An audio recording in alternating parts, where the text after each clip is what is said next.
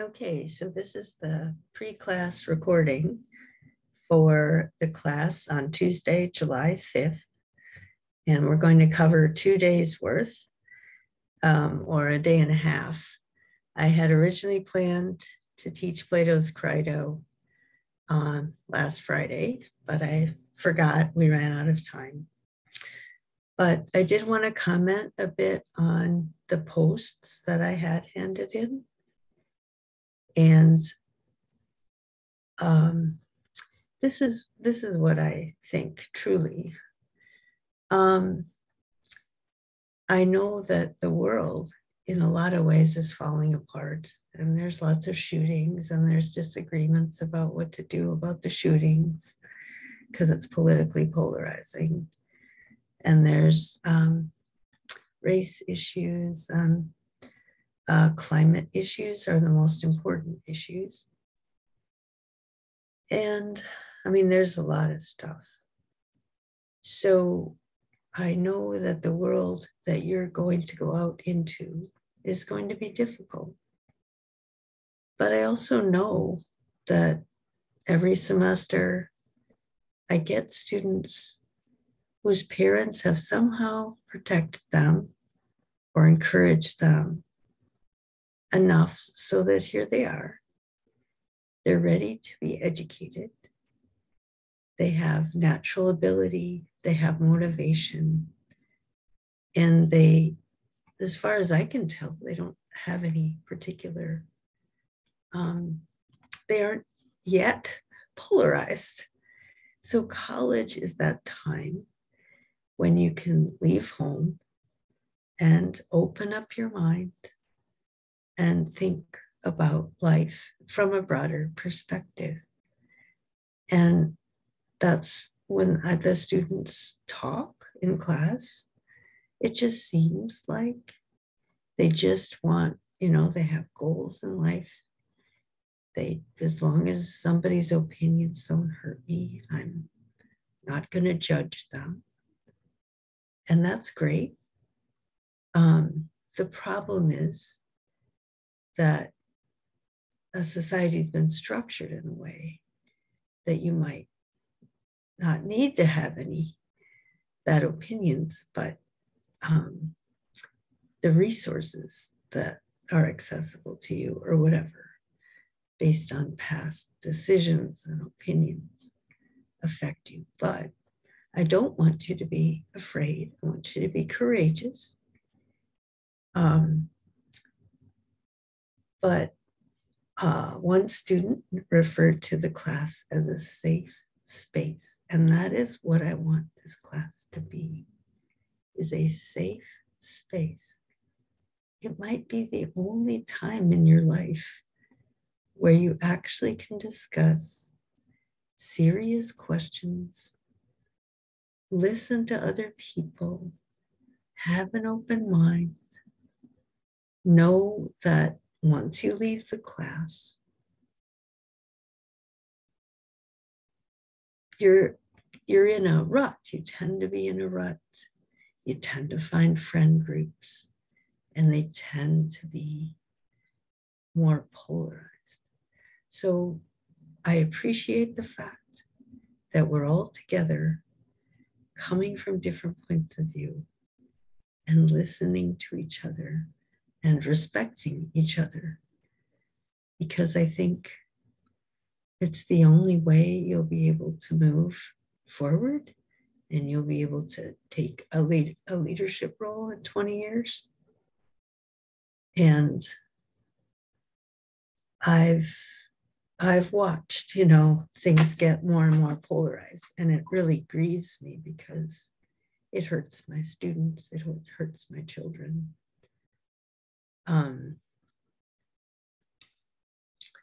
But, when people were discussing Socrates, I hope you at least understand that there are people like Socrates who do get criticized, but there are people who think they are like Socrates who are not, and they are causing problems, and they think it's because prejudiced people demonize them, and it's not.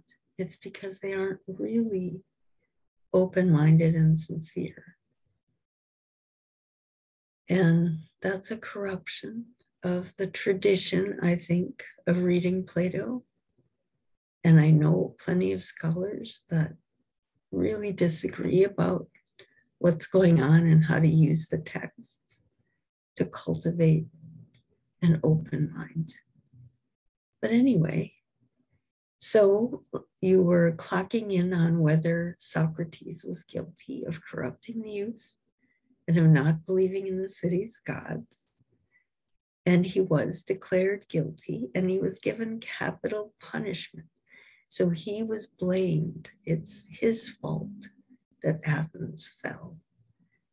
And now he's in prison and he's going to die. So this dialogue takes place the night before. He knows he's going to die because there was a ritual when these ships went out. You couldn't have any killings when the ships were out. Now they're back. So his friend Crito comes to assume Crito's got it all set up. He's going to help Socrates escape. No questions asked. And then he comes, he's got it all set up. He's bribed the guard at the prison. He can get Socrates down to the port, the Piraeus. He can get him over to Thessaly. He has friends in Thessaly. Fine. So Crito gives him all these reasons for why he should go. First of all,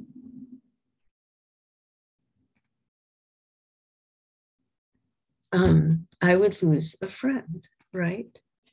Okay, now you have to think about this. What would you do if you were unjustly accused? And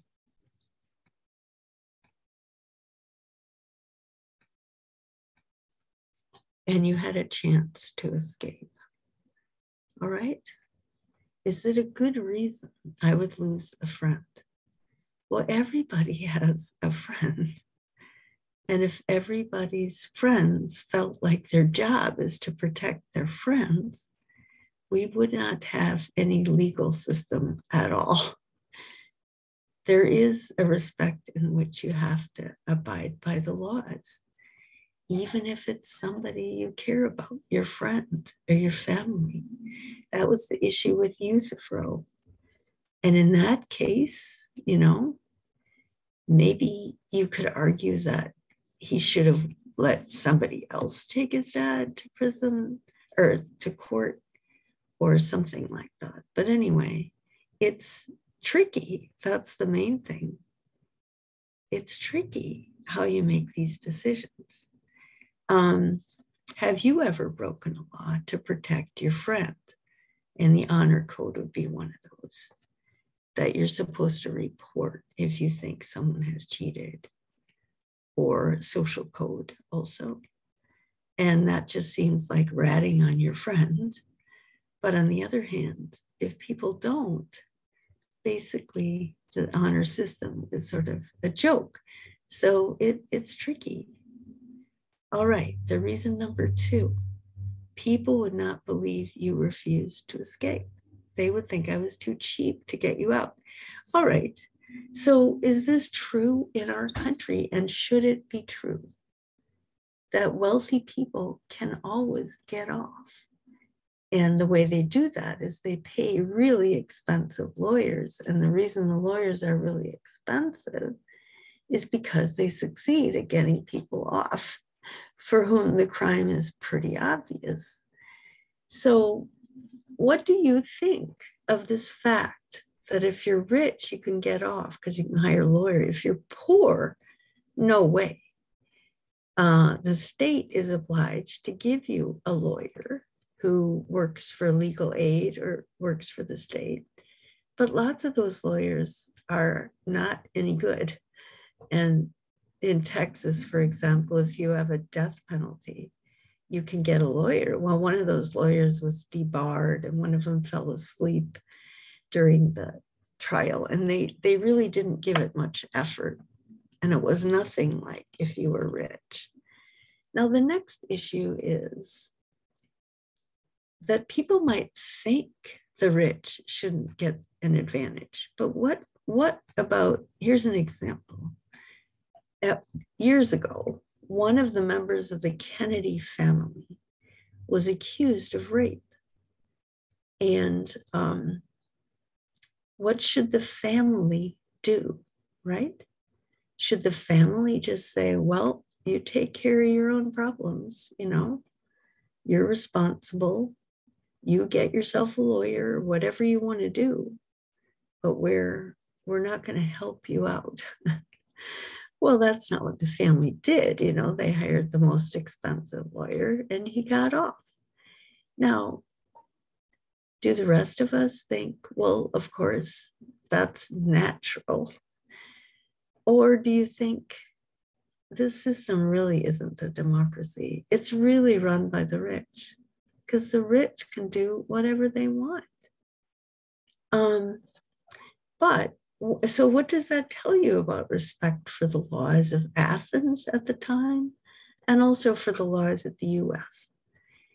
So Crito thinks he's trying to save his friend, but he doesn't think his lack of respect for the laws led to the very instability that caused Meletus to bring Socrates to court and the jurors to vote against him. Okay, I hope you understand this, that when citizens routinely break the law, ignore the law, have enough money to get out of any kind of legal accountability, and the society starts to tank, then you got to find someone to blame. And liberal arts institutions and liberal arts professors, some people are blaming them. So they're one outlet to blame, because they don't teach, you know, fundamental Christianity, like in this class, for example. It's not traditional Christianity. And the irony of this dialogue is that Socrates is the only one in Athens that actually respects the rule of law. He doesn't respect the decision that the jurors made, but he does respect the fact that Athens had a system. He had a trial by jury. He could have gotten a lawyer, like Crito would have paid for a lawyer, but he didn't want it. He defended himself because he defended his way of life. And his way of life is making people accountable for their beliefs, including their religious beliefs. And so because he wanted people to be accountable for their religious beliefs, just like I do in this class, he got accused of not believing in the city's gods, because you're supposed to be, if you can find a Bible quote to support what you do, then that's okay, because you believe in the city's gods, like Euthyphro. So Euthyphro, Meletus would think Euthyphro was fine because he used the quote to justify what he did. Socrates thought that story where the son cuts off the genitals of the father is a metaphor for a psychological thing. It wasn't supposed to be literal, and it wouldn't justify all sorts of children taking their parents to court for all sorts of shady, sketchy reasons, not just legitimate reasons. But anyway, so Socrates does respect the rule of law, and he accepts the punishment, even though he thinks the Athenians corrupted their system. It wasn't the system that was the problem. It was the corruption of the minds and hearts of the jurors who voted and who were manipulated long before the jury trial happened. His third reason. So in both cases, Euthyphro thinks he's trying to get Athens back to normalcy by taking his father to court for murder. And Socrates says, unless you were sure, I think this might just undermine social stability. It might have the opposite effect. And Crito thinks he's trying to save his friend because eventually the Athenians will figure this out. But actually, he's part of the problem because of his lack of respect for the laws, destabilized Athens, and then they looked for someone to blame. Reason number 3, if you're worried your friends might get into trouble, we're being courageous. We're taking the risk. Is this real courage to help your friends escape the laws? Number 4, there are other places you can go and live where people will accept you. This is not true. So I think you should think about, what if somebody unjustly accused you? You have friends that can help you escape. You have a place you can go. What place is that? Some very, very remote place. If you go with your family, if you have a family, then it can be Papua New Guinea. I mean, it has to be some very remote place where nobody will know you're there, and you live out your life there, and your children live there in a very primitive, situation. Whereas if Socrates accepts the punishment, his children can live in Athens. He's very concerned that they get the right education, that they love justice and wisdom more than money and power. And he's sad that he can't be there to raise him, and he trusts Crito to teach him. But he'd much rather have his children living in Athens than to have to take them to some extremely remote place. That's still true.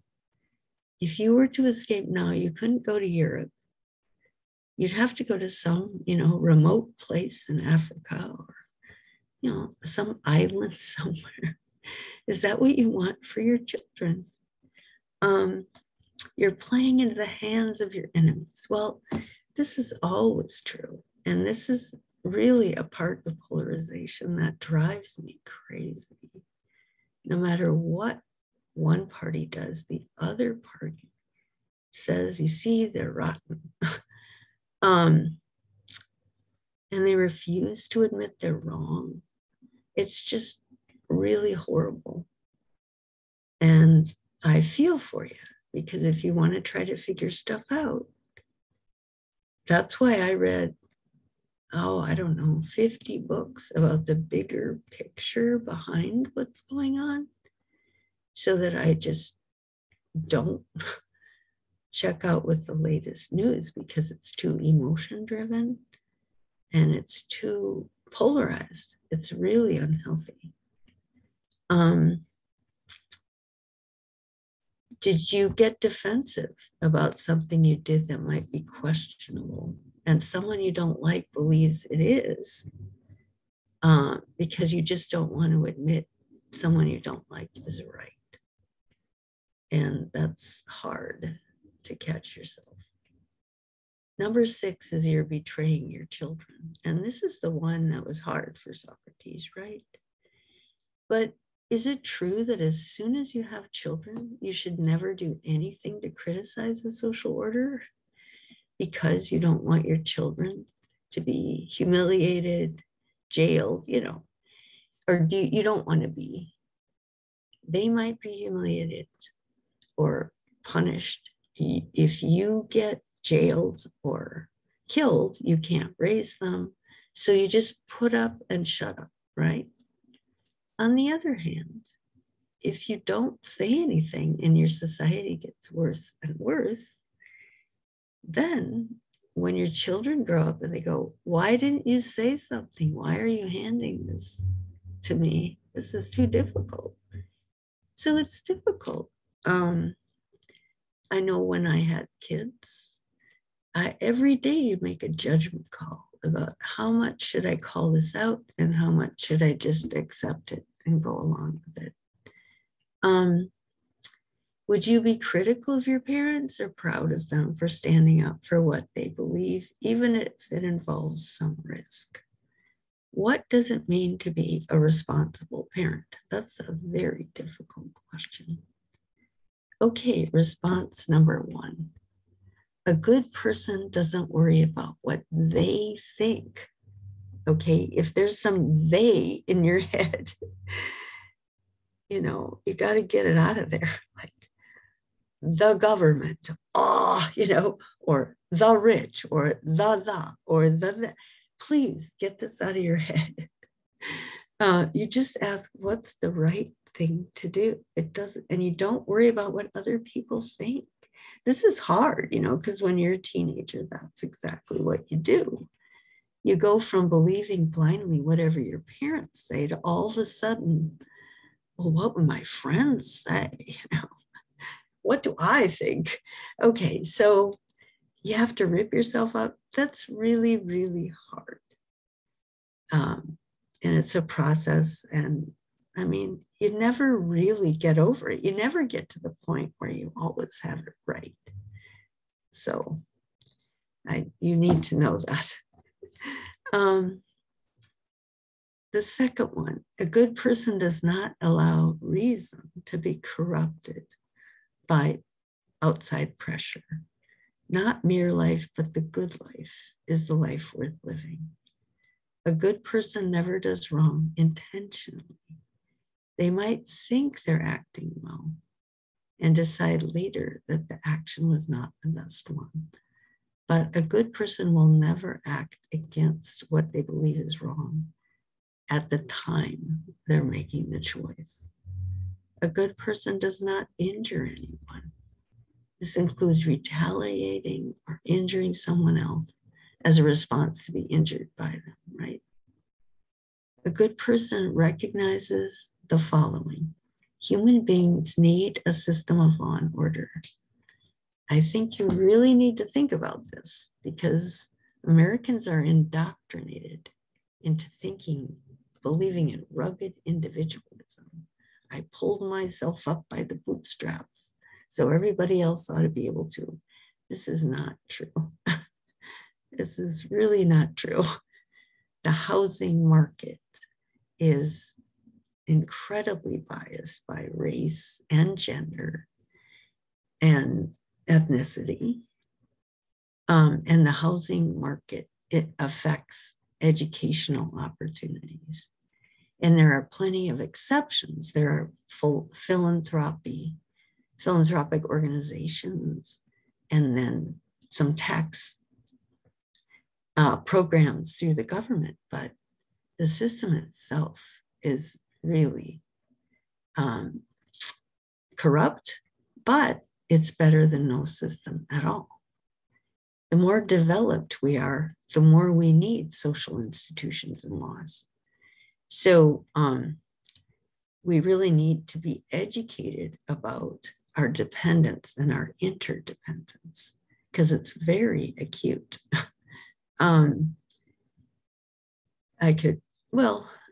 Let me give an example. I walk across a bridge on the Mississippi River every day, and I can see downtown Minneapolis. And you can say, oh, that's capitalism built all that wealth. But also, you're standing on a bridge. The bridge was built by tax money. It's part of there's a park along the edge of the river. The government designated that would be a park rather than having a factory built there. There's clean air. Well, that's because of government regulations. And now those regulations are being weakened.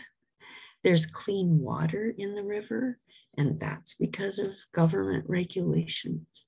If you walk across the bridge, there's the Longfellow Grill where you can go eat. Well, the building is not going to fall on your head because of government regulations. The food is not going to be rotten because of government regulations. the prices, you have to pay your wait staff a certain minimum because of government regulations. You really have to envision what the world would be without any laws. It would be pretty awful. But on the other hand, there's arguments for too many regulations, or they're poorly written, or the people in charge only punish, they don't apply the laws to their friends, and they only apply it to outsiders. I mean, there's so many ways the system is corrupt. So that's why you have to be very careful when you hear one story, one point about this. This is corrupt or that's because it's all interconnected. And that's why I think at the end of the day, you just focus on, well, what do I think I can do best? And I have to follow my reason in making each decision. And I have to learn from my mistakes. I have to gain evidence. I have to unite my idea of the good life with reason, and then, proceed. But in a democratic society, people are free. But if you decide to stay, you have to abide by the laws.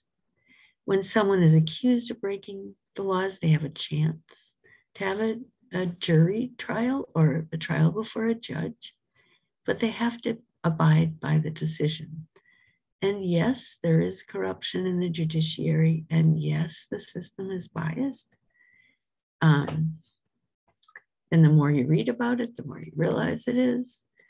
But I think the best solution is to have philanthropy set up, philanthropic organizations that try to correct from some of the problems in the legal system, or vote for candidates, insist that your candidates have concerns about corruptions in the legal system, whatever. So just blowing up the whole thing or just ignoring the laws is not the solution. Okay, so what is Socrates' response? When Crito says, I would lose a friend, Socrates just said, you'll always remember me. You'll remember me as someone who followed reason. You'll respect me. You don't respect me now, but you ought to respect me. People will think I was too cheap to get you out. Well, it doesn't matter what people think. They'll think whatever they want to think. And if they want to demonize you, they will. They'll find a reason. Your friends are willing to risk getting in trouble. Yeah, but Socrates says we'll all be perceived as irresponsible, hypocritical lawbreakers, that we have no respect for the rule of law. And I do respect the rule of law. And Crito says there are other places you can go. No, they're not. There aren't. You're playing into the hands of the enemy. Well, that'll be true anyway. And that's where political discourse is so toxic. So when we talk about being an informed citizen, that really has to be carefully thought about how to be informed. You're betraying your children. Okay, this is a real big problem, right? And it always is for parents. How much do you take risks and worry about public life? And how much do you just ignore that and raise your kid? Now, you don't have to write this essay. This is from the way I used to run the class. What would you do if you were convicted of a crime unjustly? Which of the arguments is convincing to you? So I will ask you that first thing during class. All right. The next class, the next part of the class is Aristotle's virtues. So Aristotle thinks these virtues are natural and they're tied to the human condition. So everybody wants to flourish. They want to use all their natural capacities. and to develop themselves as a person and to help other people. Okay. So we are a creature whose destiny is to understand these patterns in the universe, patterns in human affairs, and in the human psyche. Okay. So these are Aristotle's conclusions about what the patterns are. Each pattern is connected to some aspect of life that's a universal, and it's what we're born with. We get conditioned, and our conditioning is powerful, but hopefully you can see that there's something even deeper than that is conditioning us, and that really deep, those deep drives where every baby is born with. And then they're born into a social situation. All right. There's two extremes. There's too much, too little, and then actually exercising this virtue in a way that promotes your flourishing and other people's flourishing. So one thing is pleasure, right? Drive. And so hunger, thirst, and reproduction, sexual drive. Those are very, very basic. And I don't have any problem telling college students that because they know that. But then there's too much, too little, and the mean. People disagree about what's too much, too little, or the mean, especially when it comes, on drinking. Let's do that. Some people think I only drink on holidays. That's the mean. Some people are teetotalers, right? No drinking. Some are, I only drink on holidays. The other ones, I only drink on weekends. The other one, I only drink at night. And the other one, I only have like a beer before philosophy class, and it makes a lot more sense. But in spite of all that variation, you can actually look at data about which countries in the world are prohibit alcohol and which ones are pretty indifferent. I remember being in France and watching sixth graders have a glass of beer with their lunch. So as far as at least that's what it looked like to a third grader. Maybe they were eighth graders or something. I don't know. But anyway, so in Europe, parents are conditioned. I mean, the expectation is that they would drink with their children in moderation. So their children would just learn to drink in moderation, not a big deal. And then the countries where there's college students do the most binge drinking are America and Saudi Arabia. And so there are these countries where it's absolutely prohibited, or the parts of the country in America where it's completely prohibited.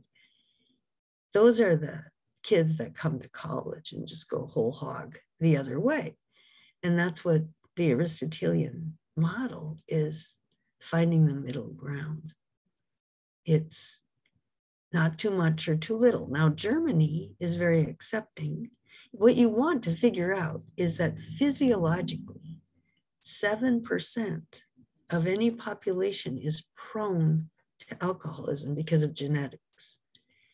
Well, everybody affects at least 3 other people pretty profoundly.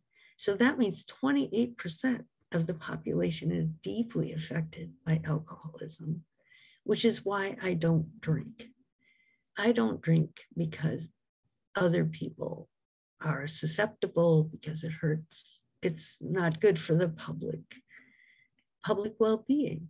But I don't judge people who drink. My children drink in moderation. I don't care. But I do want you to think about it. Then the other very basic drive is courage. And that's the virtue in relation to fear, because fear is a very powerful driver of human affairs, because human beings are aware that they are vulnerable, okay? and they want to fight back, right? So a politician can definitely punch the fear button pretty easily. And right now, I'm telling you, they really are. They hire professional marketers who study how to appeal to pleasure and fear in order to get people to buy your product. And so, yes, the political realm is driven by fantasies and phobias. And it's very hard to be informed without going bananas. Anyway, so there's lots of things that we have to find the mean for: the fear of pain, death, fear of failure to succeed in the economic realm, right? To have a career and it's stable. Fear of loss of status, reputation, right? What would they say? Fear of social ostracism, being ignored, ostracized. Well, how does fear affect our daily lives? It affects it a lot. First of all, the fear of death is causing a lot of, I would say, excessive healthcare costs, because people toward the end of their life, now it's the last 2 years, you can spend a whole lot of money keeping people alive for those last 6 months or 2 years. And the bills are not getting paid. It just all goes into the deficit, and grandchildren pick up the bill, right? So there was somebody suggested an 80-80-80 rule for the government to fund a procedure. So maybe you're over 80 years old and you have 80 days to live. And what was the other criteria? Oh, it costs over $80,000, I think. And I'm just that the government wouldn't fund that. I was like, of course not. I wouldn't want something that cost over $80,000 to keep me alive in the next 2 to 3 months, because I don't want to give my children and grandchildren that kind of a bill. Anyway, it shocks me. But the fear of death is definitely driving up our healthcare costs. The fear of pain is also because people want all sorts of therapies so that they don't experience pain. Also, they don't do exercise because they don't like it's not pleasant. And there's a corruption of pleasures, right? With eating, we eat sugar. We're all caught up in this basic addiction of serotonin, dopamine, ups and downs. It's very unhealthy for your body. It's very distracting for your mind, because you eat and get high, and then you gradually feel hungry when your body isn't hungry. Anyway, so that's also a big problem. And so the pleasure and then the pain of trying to do exercise, those compound with each other. And then the fear of not getting a job or a good job, that drives people a lot. And it should drive them into trying to do their best at school, which is fine. But it can also drive them into trying to blame someone if they don't get the job they want, or lots of other problems.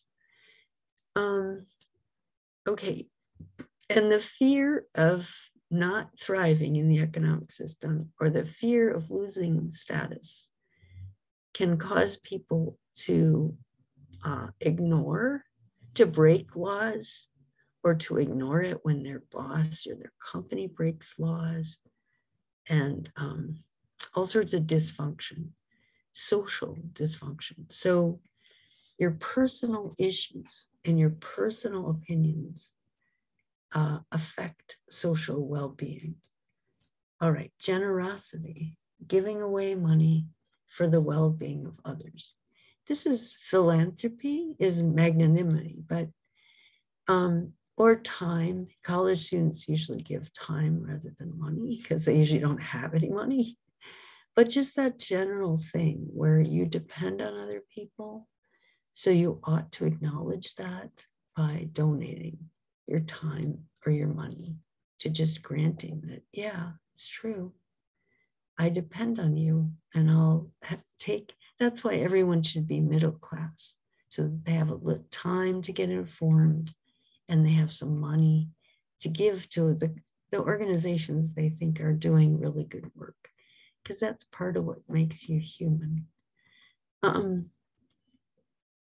Okay, then really rich people can give money away to promote the society's well-being. This is Bill Gates is trying to stop climate change. And he started a whole organization with 12 billionaires to get the research and development. And he's really worried about this because it's not working because there's another set of billionaires that get rich off of fossil fuel. And they're, excuse me, they are running political campaigns. So right now, there's just a big fight among the billionaires.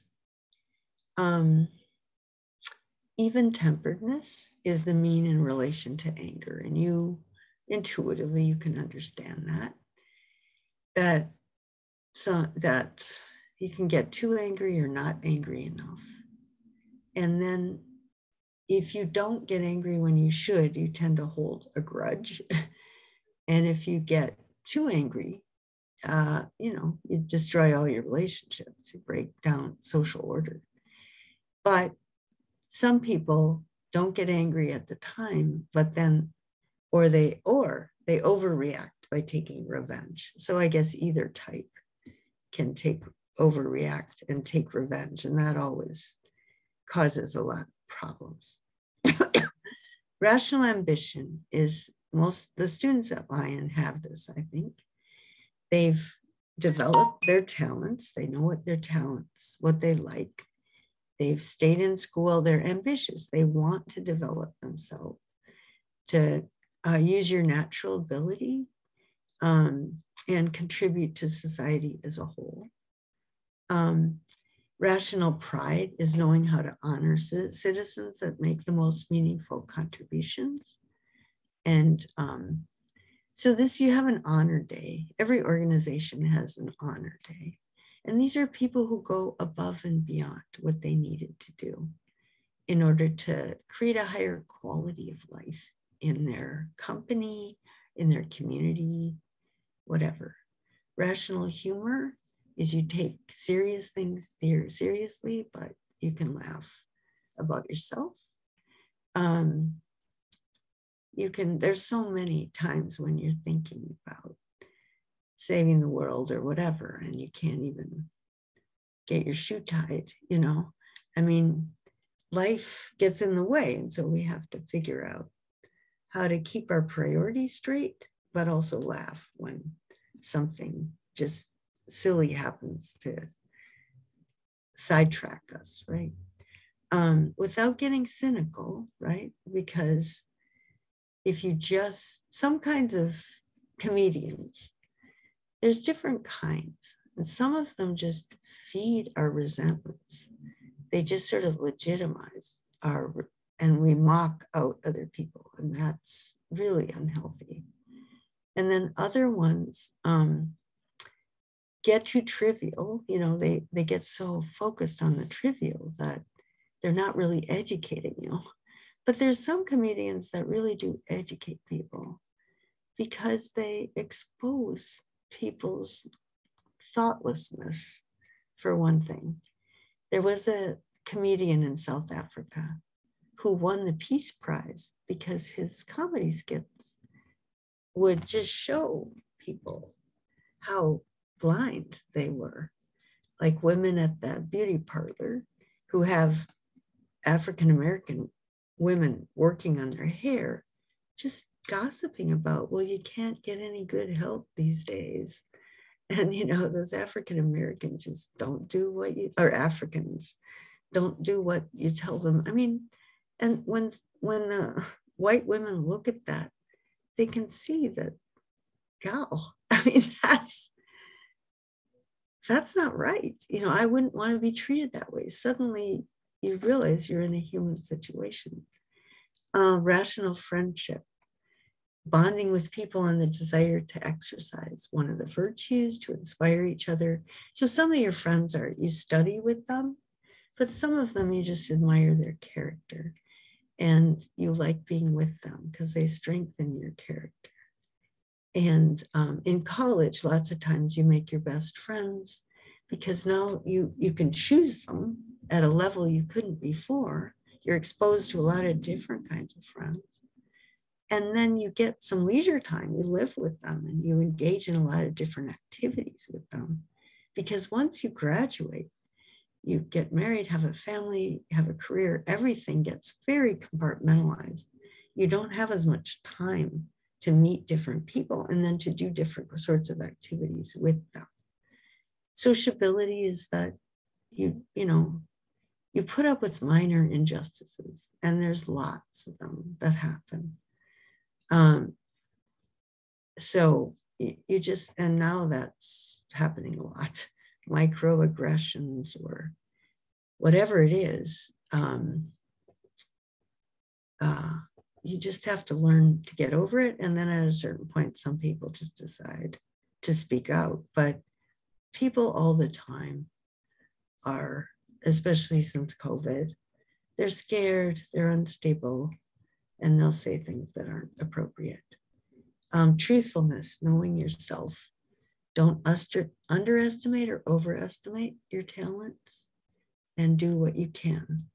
Now, the political virtues, we will get into those next in the next section of the class. We just have a day or two on the personal ones. And then there's that intellectual, there's the ability to create stuff and to do it well. So you would go to a technical school or shipbuilding, those kind of engineering, whatever. And then if you create products that really develop humanity versus creating products that people don't need. Health food versus candy, good shoes that are good for your feet versus those crazy high heels that'll twist your ankle and push your toes into pointed toes and wreck your feet. Stuff like that. It makes money to sell that stuff, but it's unnatural and it undermines human well-being. Then there's the intellectual virtues, math, science. You're a detached observer. And this is where Colin, thrives, is his focus. Whereas, so you can picture it. I mean, Alyssa talked about trying to link humanities and the sciences and the social sciences. And I think the rest of you, I can't remember exactly. Well, law is going to combine facts and values and the legal system and applications. Philosophy is a very good pre-law major. Okay, so human affairs are less precise than natural affairs because people have this capacity for choice and they'll make some really stupid choices. All right, so this is the long assignment, the 25-pager, for you to read about Aristotle's virtues. And then this is a longer list of the virtues, and we don't have to get into that.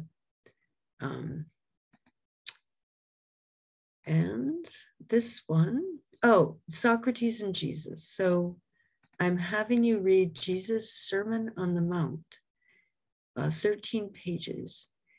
But one of the things I want to emphasize first is page 3, the Beatitudes, because the issue there is that in this kind of wisdom training, Socrates appears to be the one who doesn't believe in the gods. Actually, he's the one that can read what Homer was trying to teach. Euthyphro appears to be following what Homer said. Actually, he's just using it to do what he wants to do, or Meletus especially, right? So the people who appear to be virtuous, who the city honors as virtuous, really are not. And the person who the city demonized is really the person who was the good guy. You end up killing the good guys. So that's what Jesus was trying to get people to look with their mind, not with their eyeballs. Again, this is a difference between science and humanities, but especially religion and philosophy, ancient philosophy. You want to turn around and see the world in a different point of view. You are the salt. Okay, here's another issue that I guess I don't know if I have time to bring it up, but the Old Testament has a set of laws, the Torah, and the rabbis spent many years studying the Torah, and they were the ones that told the people what to do, like the issue of the day. Well, how does the Torah apply to it?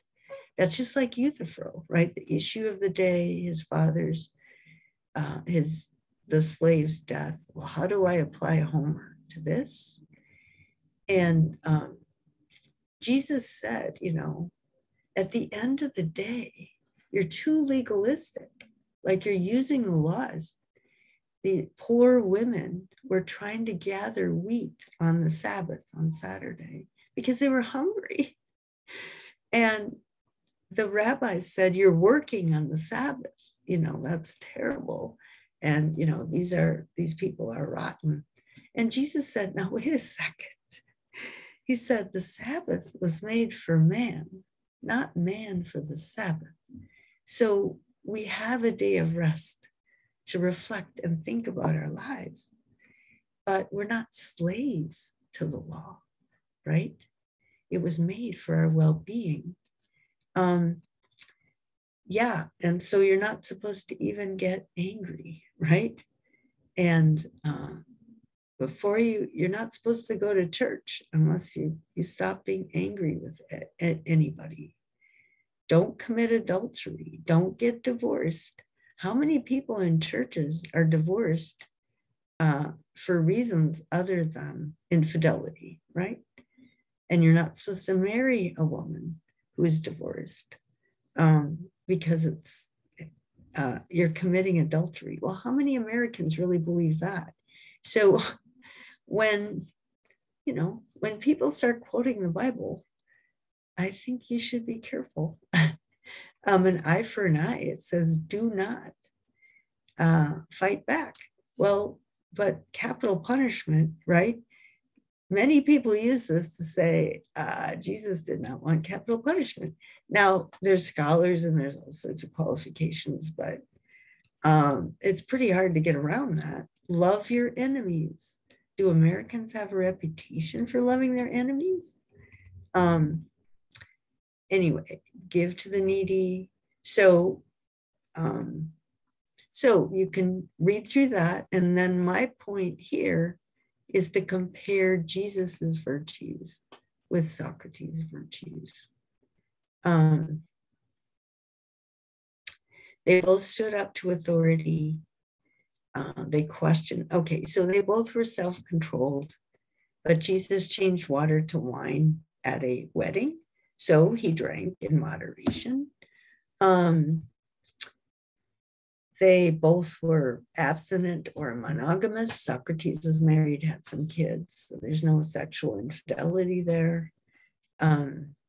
They both stood up to authority figures and exposed their hypocrisy. Socrates did it for people in every sector of society. There's a lot of Platonic dialogues. Jesus did it to the religious authorities specifically. They were the megachurch leaders and the Pharisees. So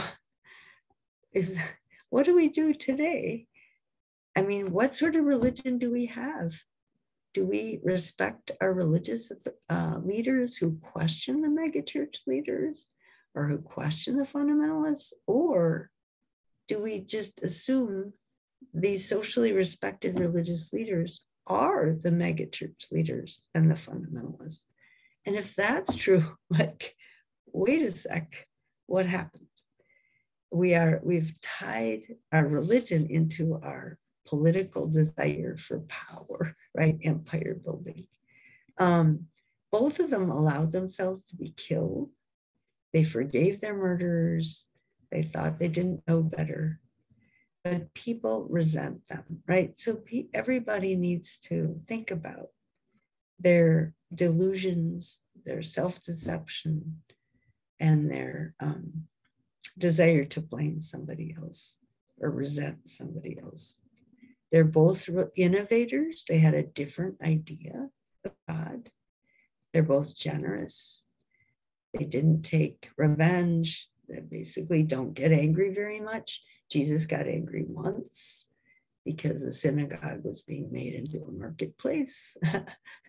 Now we have these mega churches with Starbucks and all sorts of stuff. What would Jesus think of that? Oh my God. Anyway, both knew that what they did was honorable, although they were killed for it. Both worked as hard as they could to try to get people to re-examine their lives. So Jesus was just a carpenter's son, but he thought he deserved to condemn those with privilege. Socrates was a stonecutter, but he thought he had legitimately could criticize those in power. Both called out people for blaming other people and not looking at their own flaws. Both had friends or disciples who loved them, spent a lot of time with them. But both of them died not knowing for sure if anybody understood their way of life. So that's, again, that's the way I learned it. Other people think, oh, Jesus knew the whole shebang beforehand, but that would take the whole tragedy out of it, I think. I think it's important to say, well, do I understand it? That's the main thing. Do I understand what Jesus was getting at? Both of them got along with people as much as they could. They didn't try to create conflict. They both tried to bring about spiritual renewal, to inspire people to focus on living for something beyond themselves. They were both humble. They knew their capacity for making the wrong choice. And in their political lives, they both got caught up in political issues. Those they offended used the legal systems to take them to court, to take revenge, and to manipulate the masses into voting for them to die. In both cases, the original system was okay. Pontius Pilate didn't want to kill Jesus, but, the Jews, Jesus was a Jew, and the Jew wanted him to be killed, so we went along with it. But it wasn't the system that was the problem. It was the people using the system. Socrates liked the system. It was the Athenians who used it. Jesus was the most pious and was killed for being impious. Socrates, the most pious, but he was killed for being impious. The Romans were separated from Jewish law. Jesus says at one point, render to Caesar what is Caesar's and to God what is God. He did not want religion to get politicized. And so, he wanted to split reason and faith. And so I'm sure our founders referred to that quote a lot. Let's see. The Athenians let citizens believe anything they wanted until they felt threatened, and then they used the system, claiming, that there's one and only one worldview. And that is not the way it was set up. The criminal justice system was corrupted. The punishments were excessive. The way the laws were applied in specific cases, particularly Jesus' case and Socrates' case. If Socrates is the greatest gift to democracy, and Jesus and Socrates have the same basic virtues, can we say that Jesus' way of life is, or could be, also a great gift to democracy? What did our founding fathers think? Well, they were religious innovators. They were deists. They had a different idea of God to fit in with Enlightenment science. They were marginalized in England, but they set up the society, the US, where there was no official state religion, and they were called raving atheists for that reason, because never before had there not been official state religion. Some of them were Unitarians, like Jefferson, who didn't believe Jesus was a Messiah. They unified reason and faith. It does not mean they unified church and state, but in their way of understanding faith, they united it with reason, with science, as did Socrates. They were college educated. They knew Greek and Roman stuff. 85 of them were Church of England, but they set up a society that tolerated immigrants whose beliefs were anti-intellectual, okay? Why are the patterns so similar? And the reason I think is because the virtues arise from the human condition. We can recognize these patterns. We can tell the story of a person that links their lives to those patterns. And the process by which the mind makes a transition from historical events to patterns is called mythologizing. So the word myth means story. It doesn't mean it's false. It means it's a story. For the Greeks, a myth is more profound because it can teach you stuff.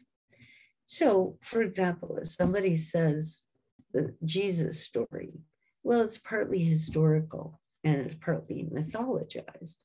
That doesn't mean it's false. That just means people picked certain stories about Jesus, or they even made up stories about the kind of person Jesus was.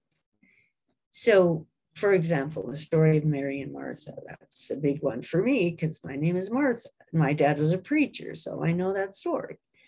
Well, Jesus was visiting them. He treated women like spiritual equals. They weren't disciples because single women could not roam around with single men around the countryside to, talk about God. They would be stoned. I mean, this was totally unacceptable. So but there were stories that he treated women as spiritually equal. And so the story of Mary and Martha, Mary was in the living room talking about spiritual things, and Martha was in the kitchen fixing dinner, and she got mad at Mary. But Jesus said, Mary has chosen the better part. So the story says Jesus doesn't want women just performing traditional roles. He wants them in the living room talking about the most serious things. Is that the way that the institution of the Christian church has evolved over time? I don't think so. I was raised that way. I had religious guilt if I did not pursue philosophy. But no, I don't know if I've ever had a student who had religious guilt for that. But usually their religious guilt would tell them, you shouldn't aim too high, shouldn't be too ambitious or whatever. Anyway, so that is the video for now. I have read 4 posts, and I will check to see if some more of them are in. A number of them hadn't come in yet.